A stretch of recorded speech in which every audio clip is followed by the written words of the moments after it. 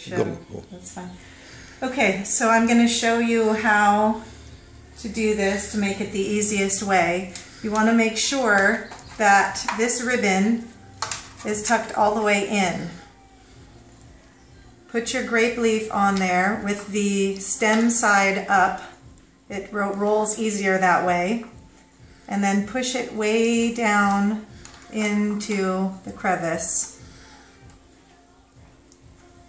You're going to want to take 1 heaping teaspoon of stuffing.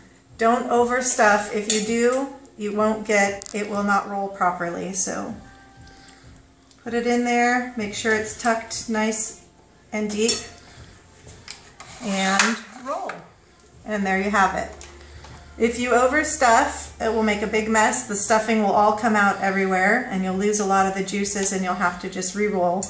And you want to not do, even for the larger leaves, don't do any more than about 1 heaping teaspoon.